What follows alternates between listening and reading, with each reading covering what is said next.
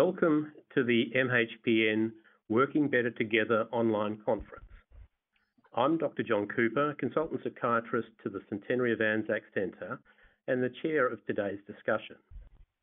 The Centenary of Anzac Centre provides free advice, consultation and support to practitioners nationally who work with veterans with mental health problems. Specifically, our practitioner support service provides case consultation and access to a team of multidisciplinary experts for advice specific to your inquiry. We have access to consultant psychiatrists, psychologists, general practitioners, and social work family therapists, all very experienced in the complexities and challenges of veteran mental health.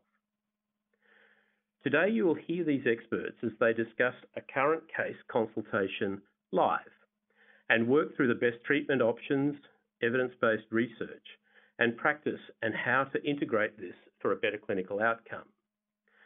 The case is a fictitious composite of the typical cases that have come to the practitioner support service. When cases come to us, they are de-identified in order to protect the privacy and confidentiality of the veterans concerned. So let's get started.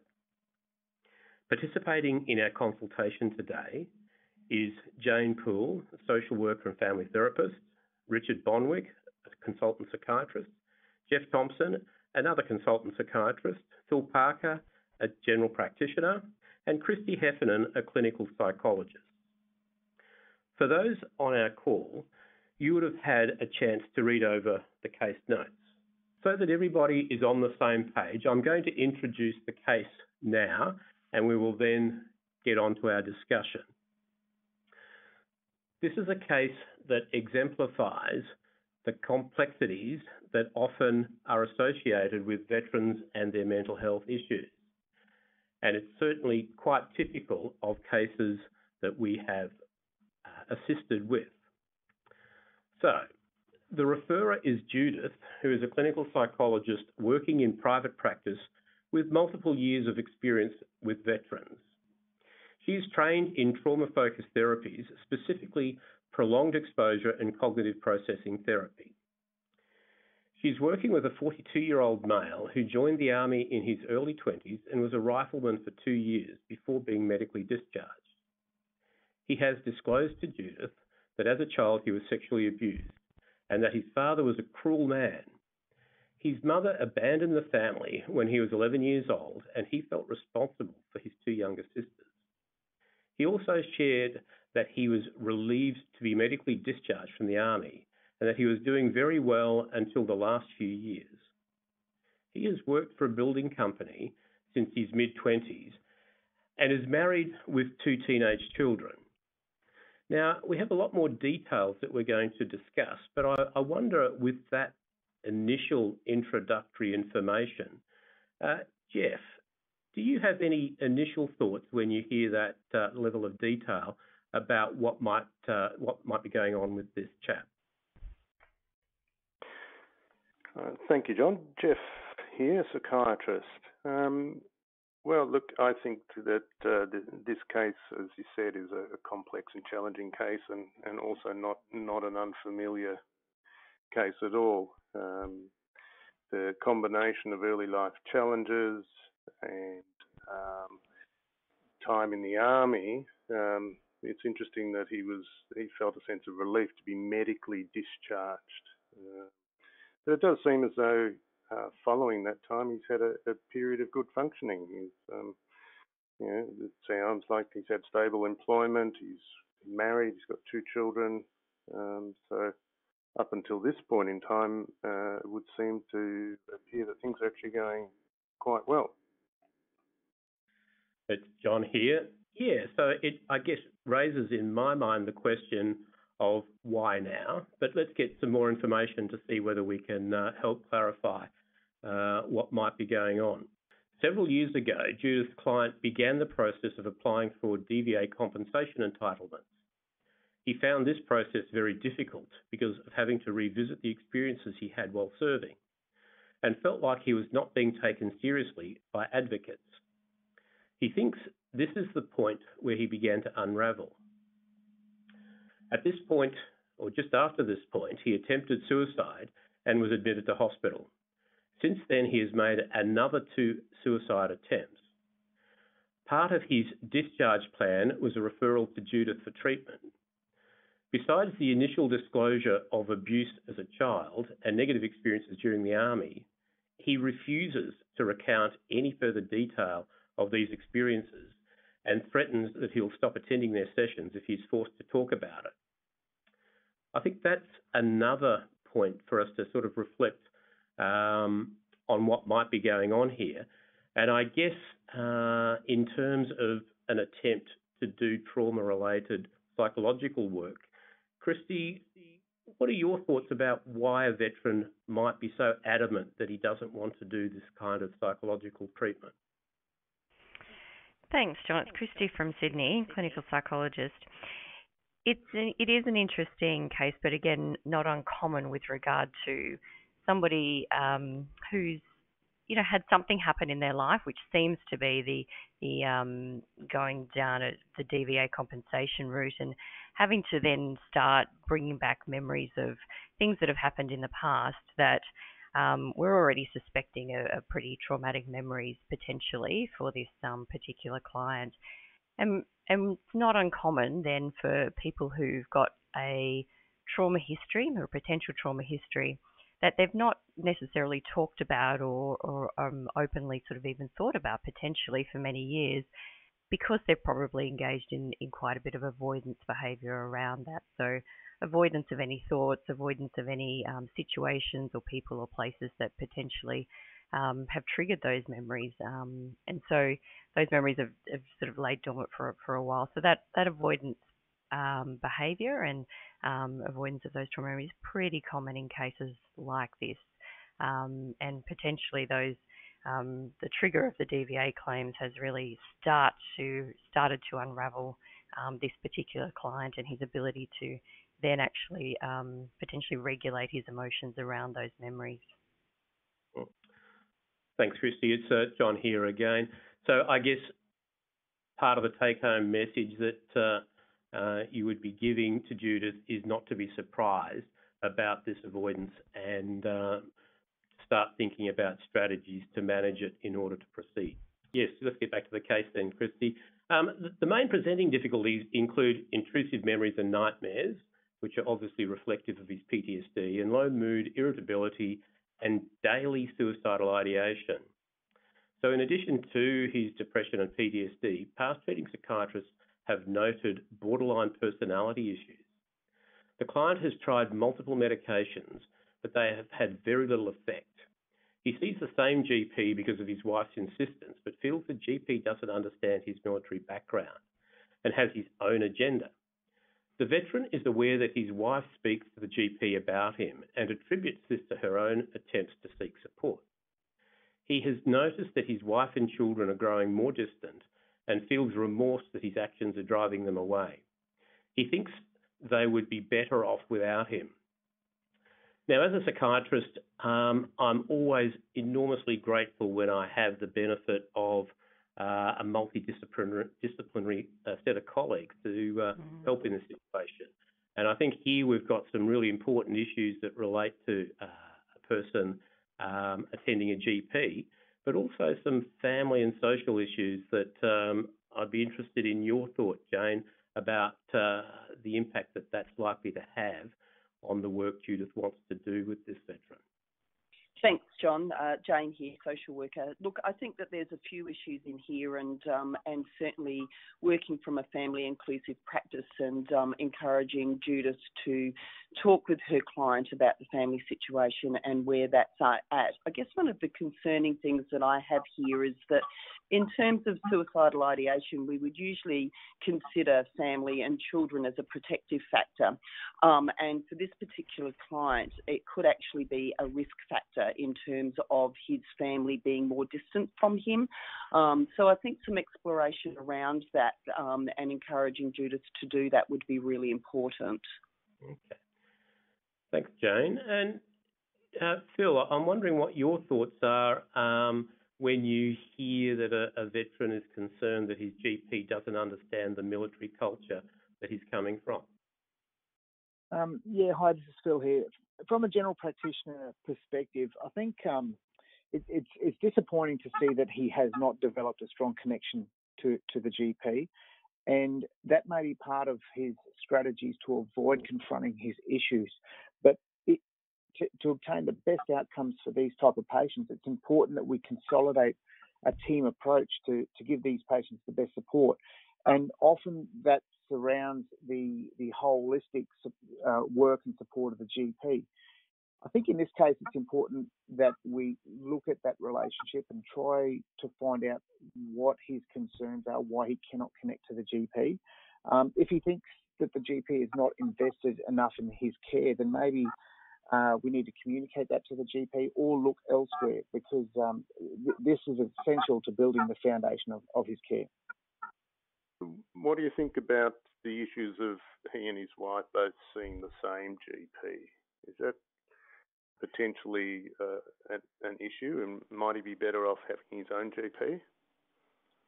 Potentially, yes, but I think there are pros and cons to it. I think it can be better in terms of developing his trust. It might be more appropriate to look elsewhere, but if you have a general practitioner who can manage that well and has a good insight into the issues, then it has the potential to work well. But for him personally, at this stage, his emotion state's quite fragile, and it might be worthwhile considering whether he would be interested in changing GPs in order to build that connection. I agree with you, Phil. I think there's some pros and cons in staying with the same GP or changing GP. I guess that the other thing is that the information that we have is that the veteran is aware that his wife speaks to the GP about him and attributes this to her own attempt to seek support. So I'm thinking that if his wife needs support, then maybe Judith might be able to in some way have some contacts via the client to the wife to link her with her own support system. This is Phil here. It would be interesting to determine what the veteran himself thinks about his wife talking to the GP about him. It's really important in these cases that the patient is autonomous in their care, and he may feel it's being managed externally, which is sort of counterproductive towards getting him to be motivated. Yeah, it's Christy from Sydney here. I probably would also concur with that sort of the wife probably needing her own support, and I'd probably suggest to Judith that maybe Open Arms is a good counselling service that the wife would have access to as a partner of an ex-serving veteran. So that might be a good avenue for her. Yep, Christy, I agree, and she would be eligible through Open Arms, so that would make some good sense. John here. I think there may be some people who haven't been aware that Open Arms is now the new name for what used to be the Veterans and Veterans Family Counselling Service. So we used to refer to that as the VVCS. So the VVCS is now Open Arms, and I agree that would be potentially an excellent resource that would be freely available to this veteran's partner. Now, I'd just like to give you the last piece of information that we have with this case, and that's the very important aspects around Judith's response to her work with this veteran and how she's managing that. So Judith has sought supervision about this case from another senior psychologist, but doesn't have any clear direction moving forward. She's been trying to engage her client in trauma-focused therapies for several months now, but isn't getting any traction. She reports feeling lost and powerless and is considering referring on, but is concerned for the client's safety. His triggers for self-harm include feelings of rejection and abandonment. He continues to attend their weekly sessions, but there is no defined treatment goal, only that they are working towards helping him feel better. So, to reflect on this case, we've got really important issues around risk. We've got a very complex situation, both in terms of the day-to-day practical issues, but also diagnostically. We've got family issues. We've got a service system that is struggling with this chap. And we've got a therapist who is well motivated to do good evidence-based treatment for PTSD, but we have a veteran who appears to be engaged in that he's attending, but very reluctant, avoidant to do any trauma-focused work. So there's a fair bit there for us to talk about in terms of the advice that we'll give Judith. Who would like to dive into that set of complexities? Richard, psychiatrist here, just to try and pull all that together. I think one of the key issues with this veteran, he's probably still in the middle of his compensation claims, which is a very unsettling thing and seems to have destabilised the whole situation. I think in these circumstances, the key is really establishing trust, and to move beyond that is probably pushing the boundaries a bit too far. He seems motivated and ready to engage. And I think that needs to be the focus, is developing a trusting therapeutic relationship before any trauma-focused work is actually considered. Christy from Sydney here. From the clinical psychologist perspective, I'd be advising Judith of the same, along the same lines, Jeff, that really agree with you that trust needs to be the foundation here, and often when veterans go through the DVA system, it can really rock their sense of trust and safety in the world. And so we want to, encourage Judith to establish a therapeutic relationship that rebuilds that sense of trust that potentially his client has lost, but also to rebuild his sense of safety and stability. And once that sense of safety, and certainly once the risk around suicidal ideation and reduces, then I would be suggesting that trauma-focused therapy is appropriate. But until that risk is stabilised, and until that trust and safety is developed in the therapeutic relationship, I wouldn't advise that trauma-focused therapies, particularly going through imaginal exposure and potentially even the in vivo exposure at this stage, but really just focus on emotional regulation strategies to decrease his risk. This is Phil here. From a general practice perspective, I think I agree. It's small steps to building good outcomes, and in this case, it's good to focus on the foundation of his care, which is his support. Now, we know that he's already engaging with a psychologist. We don't know whether he is getting that funded through DVA, because he certainly does have an entitlement to non-liability health care. So he's entitled to a DVA white card for mental health support.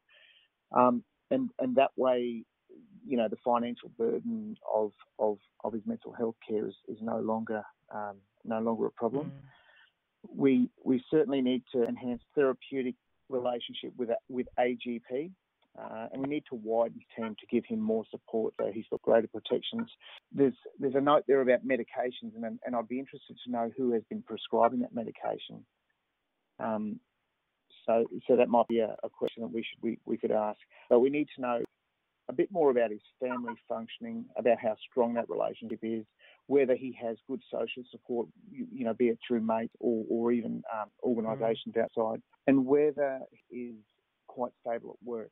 He's been out of defence for 20 years now. So, and it seems to me he's quite successful. So, and that might be a protective factor. So it'll be interesting to explore that a little bit more too. Thanks. It's Jane here. I agree, Sue. I think that's all really, really important. And I think, the fact that Judith has been able to establish a relationship with this chap and he is attending sessions every week is a really positive thing.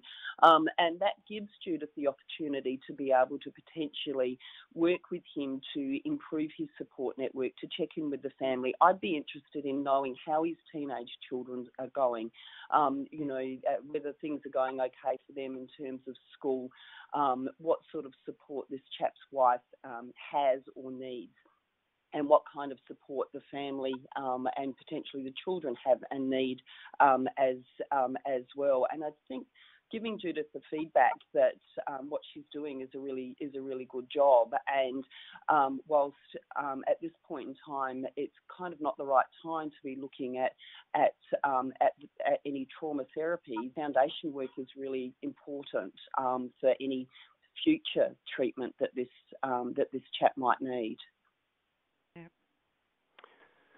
Jeff here. Yeah, it's good to see that we're all on the same page and all in agreement. I would endorse everybody else's comment, but I'd actually like to highlight the fact that we've really got quite an acute and unstable and uncontained situation here.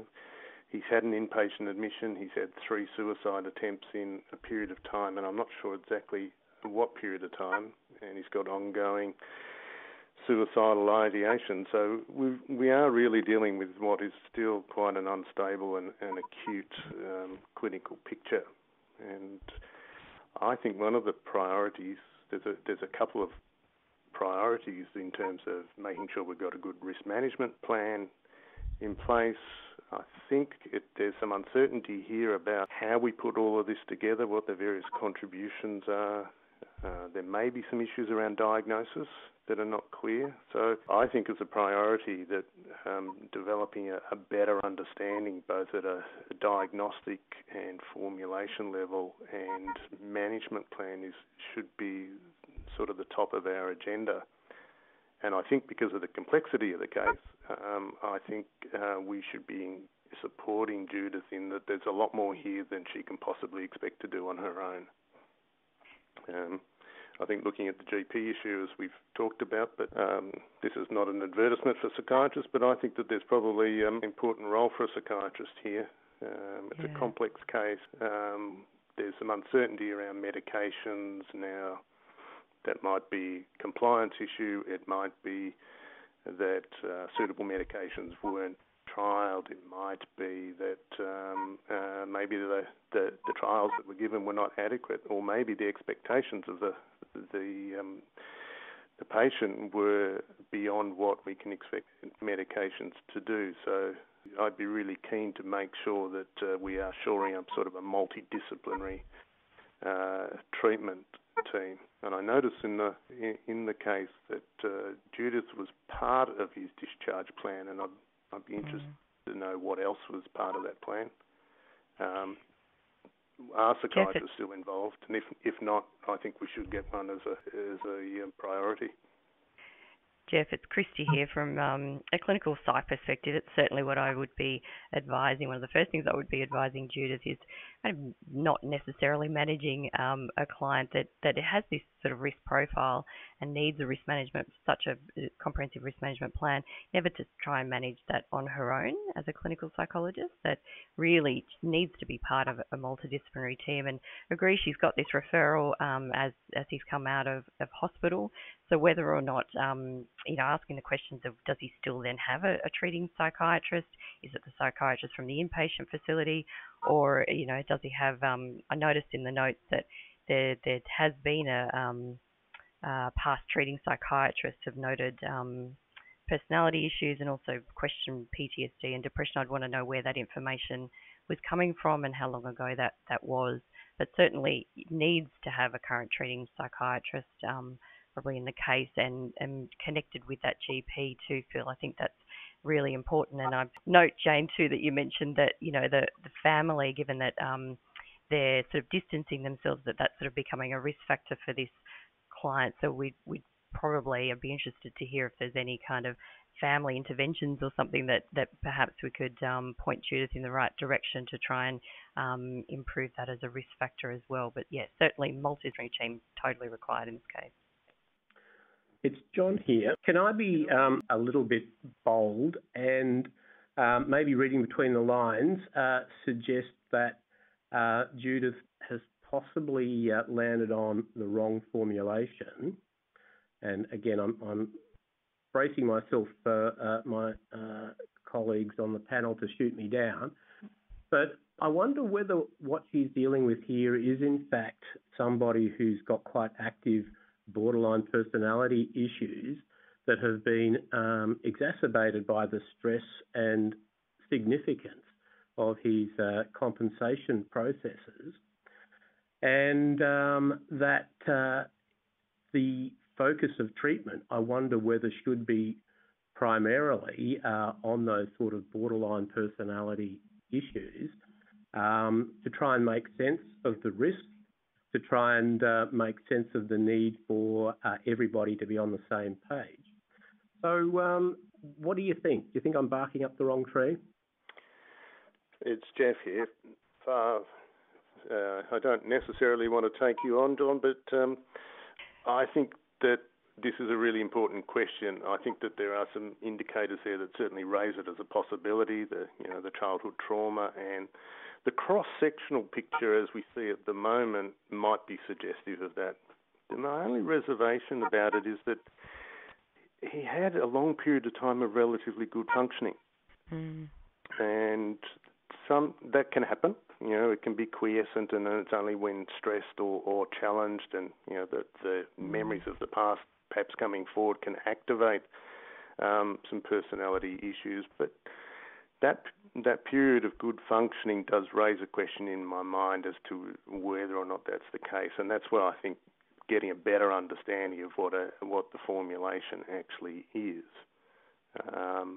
If that is the case, and if that is playing a significant role in the presentation, then the sort of therapies and psychological interventions should be geared towards that, and that would add to the sort of the containment that we're looking at and the building of a relationship and trust.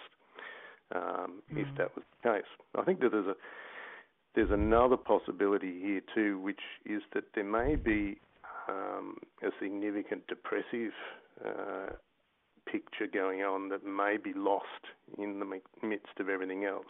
And my reason for thinking that is that there's a number of sort of nihilistic themes about his family being better off without him, and that might explain why he functioned well for a period of time, and the picture we're seeing now is actually quite different. So again, with the information that we've got, we can't really answer these questions, but I think it does add, again, weight to the need to have a very sort of clear diagnostic and picture and an accurate formulation. Richard here. Some of that may have occurred during his multiple inpatient admissions, and I would hope that all those who've been treating him are in communication. Certainly, accurate diagnosis and good formulation is the key to treatment, and I guess, John, you're just raising some possibilities there. You would hope with 3 acute psychiatric admissions, some of that's been explored, including collateral history that might give some weight to an underlying personality disorder diagnosis. So I think it would be important for any treating team members, and particularly for the clinical psychologist in this case, to try and liaise with the inpatient treating team and see what additional information had been obtained during these admissions. Phil here. I think we also need to ask questions about other contributing issues or factors here, such as, what level of alcohol use is involved here, whether he's relying on substances to allow him to function, and probably more pertinent to his service history, does he have any comorbid conditions? Is he, because we don't have that much history about his military experience, although it was only a short period of time. Does he have any ongoing pain issues or other contributing physical injuries? How's his sleep going? We need to ask these types of questions. Yeah. Jeff here. I agree, Phil. I think that's really important. He may not be prepared to talk about his experiences in the army, but we could at least ask him about what the diagnosis was for the basis of being medically discharged, and that might give us some clues, but it may not. And Christy here from Sydney. Judith may have some of that information already, so we'd probably at this point going back to Judith to kind of get a little bit more information, because she has started some trauma-focused therapy, so she must have they should have an idea of what she's focusing on. I agree. We need to go and get that more information from Judith. But back on the the question around borderline, I agree that there's probably a lot of information that Judith can get from the stays that he's had within the inpatient facility. Also, that John's right in terms of the abandonment that occurred early on in his life, as well as the childhood trauma, childhood sexual abuse. Also, what can happen when veterans go through DVA and having to go through the compensation system and being questioned and can bring up feelings of abandonment then as well, that potentially they're not telling the truth, even though he was relieved that he got medically discharged from the military. That can often happen, that people are relieved about being medically discharged, but can still feel somewhat abandoned by that discharge process. So it can be a bit destabilising. So DVA process might have brought up that abandonment stuff again. Jane here. Contributing to that is, this chat was the information that we've got from Judith is that his mum left the family when he was quite young. He was only 11 years old. He had a really cruel dad. And he was also in a position for caring for his younger siblings. So there's a lot in terms of his family of origin that Judith may already have the information, but maybe just trying to get some collateral around that might give us a clearer picture, or give Judith a clearer picture diagnostically as well. Great. It's John here. Can I just back up a little bit and ask you, Christy? We don't know from the information we have at this point whether this chap's PTSD is related to his military experiences or his childhood trauma. If it was one or the other, should that change the nature of the psychological approach? Great question, John. It depends. Determining what, going down further in the track after we've, this particular client's suicidal risk has been reduced and you might revisit trauma-focused therapies again, deciding on sort of which trauma to work on is a really interesting kind of dilemma. What we would usually focus on is the trauma that the client would refer to as their kind of worst trauma. And the reason that we do that is because it's important to address the trauma that kind of is at the center of the emotional and cognitive kind of difficulties for the client. So a lot of that happens within collaboration with the client, of course. But yeah, Judith would have probably, I would be talking to Judith about this, she would probably have a good sense of where that sort of index trauma or the worst trauma, if you like, where we'd need to work on. So yeah, it does make a huge difference, and it's very much part of your formulation of how to try and reduce the impact of the traumas that somebody has had in their life, and try to do that in the best, most effective way for the client. It's John again, Christy, and I'm sorry, but you've provoked this next question. Would your approach be different regardless of the trauma if you were confident that the patient with PTSD also had borderline personality structures? If I did think that the borderline factors were there, I would be very keen to make sure that we'd addressed emotional regulation skills, that I felt that he would have the ability to be able to manage his distress, increase his distress tolerance quite a bit more, because when we're doing trauma-focused therapies, what are the one thing that I would sort of stop trauma-focused therapy for is if these risk levels had increased again. So in order to try and manage that, I'd make sure the emotional regulation skills are really honed in. That's what would be how I would manage the active kind of idea of borderline personality in this particular case. It wouldn't stop me from potentially visiting the childhood traumas. That wouldn't stop me at all. It wouldn't necessarily mean that I just focused on if the trauma was related to his military service, that I would just do that, because he was in his early 20s when that occurred. But certainly I would be I'd have to have a fair bit of confidence that he'd have good emotional regulation skills before we did the trauma-focused therapy. Thanks, Christy. Now, I'm a little bit conscious of time. I was wondering whether there were any other thoughts or comments that you would like to make before we wrap up this case and decide what it is that we're going to feed back to Judith. Jeff here. There are a couple of quick comments, and I'll make them as quickly as I can. Thinking about Judith and her situation, Very briefly, I think it's important to emphasise to her the importance of ongoing supervision that might be geared towards helping her to work on her management plan, etc., but also dealing with the impact on her of dealing with working with such a difficult and complex case. I also noticed that she's reported feeling sort of lost and powerless, and perhaps something for her to explore in her supervision is whether or not that's hers or whether or not she's picking up on the patient's experience, which comes from their past traumas, etc.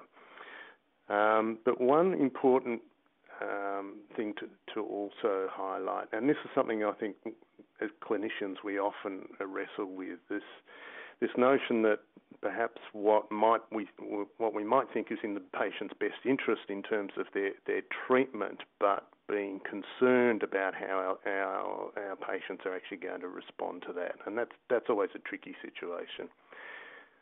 Personally, I think that it's important that we make the best clinical decisions that we can, and if it seems that is going to have some risk associated, then we develop the best plan we can to mitigate that risk. So if Judith doesn't feel that she's got the skills to provide the sorts of therapy that she concludes that this particular man wants, then she should be supported in her efforts to refer on, but be encouraged to look at what ways that she can actually do that to minimise the risk of feelings of rejection and abandonment.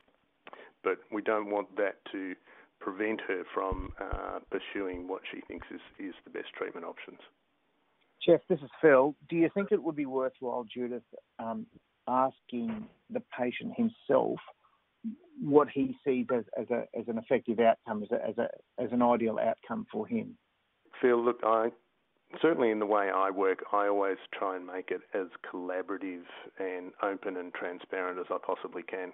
And I think if you can get him on board with being engaged in deciding, strategies and approaches and what his objectives are, I think you're going to start to build that trust. And I think more often than not, that's a very beneficial thing for both the clinician and the patient.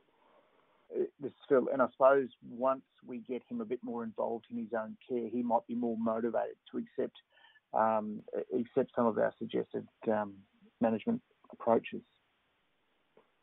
Jeff here, yep, and in particular, he's much less likely to feel rejected or abandoned.